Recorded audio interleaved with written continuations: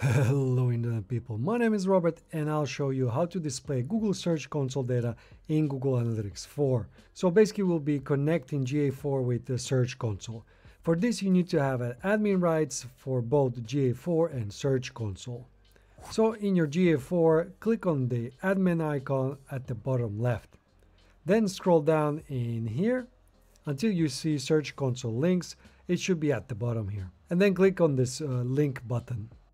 Then choose an account and select the account you want to connect and click to confirm.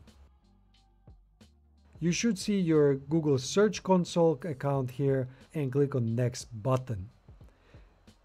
Then select the GA4 data stream. In my case, I only have one, so there's not much to do here.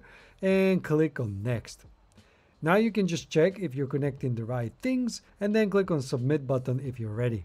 You can see now that the link has been created, but if you go back to GA4 and go into the reports, you won't see any difference. This is because you need to enable the Search Console reports in GA4. So let's do that by heading to the Library section. And then here on the right, you should see Search Console Report Collection. But notice how it is unpublished. You might need to click on the right arrow to see this one. Then click on these three dots next to the Search Console collections and select Publish. And now basically you should see that you have Search Console section in the menu on the left. And if you go inside there and check the queries, you can see that you have now Search Console queries in GA4. So now you can start extracting the insights from this data.